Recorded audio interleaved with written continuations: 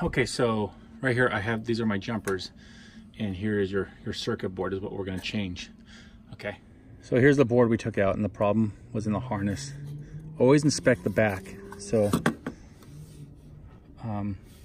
here's where it's at, and right there we have a burnt area. So that's it, that's all it took.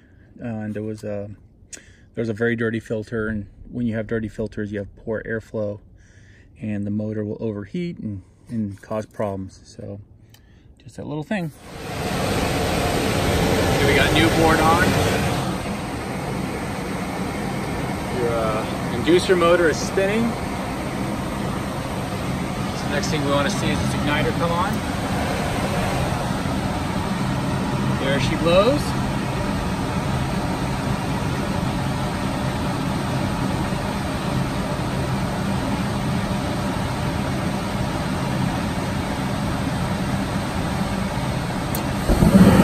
There it is. Beautiful.